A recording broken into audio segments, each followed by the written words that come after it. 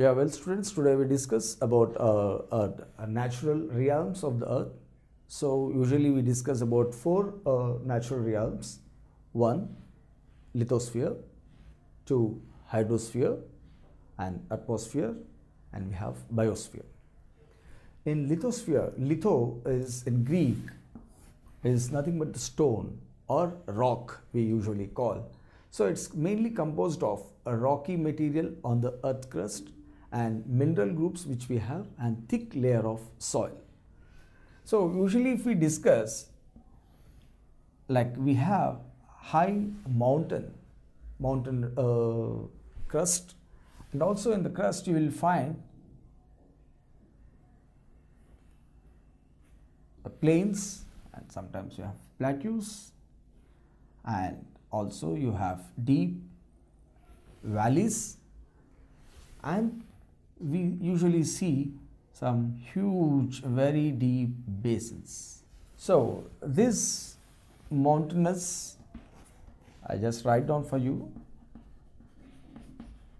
mountains, we have plains, and we have plateaus,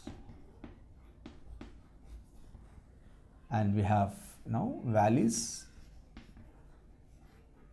and deep basins.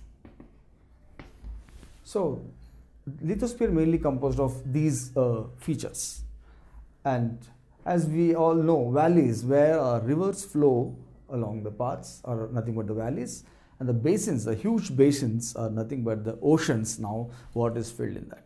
So this is about the lithosphere, and more often all these lithosphere, hydrosphere, atmosphere and biosphere are interrelated and highly influenced by each other.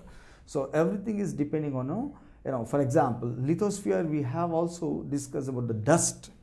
So dust usually mingled with the air, which is again with the atmosphere's mainly part.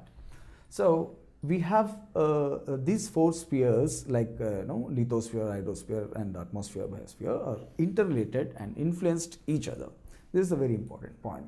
And when we discuss about the hydrosphere, hydro in Greek is nothing but water. So it's nothing but water world. So where you find the water? Usually we find water in rivers, in the oceans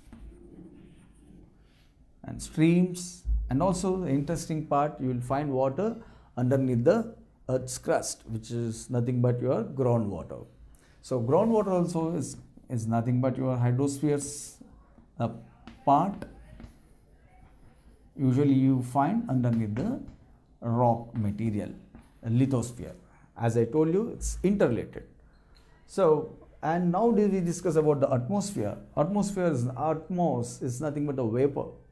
Vapor is water vapor and also any gas, for example, your nitrogen, oxygen, carbon dioxide. So all these gases you will find in the atmosphere mingled with again the dust. So which is very important for our life. So when we discuss about the biosphere, bio is nothing but life. So usually you find life on the earth's crust, and just because we depend on this land, water and air. So it's again we as a biosphere, so all living organisms including microorganisms, you have a biosphere. So we discuss about these realms in the next classes.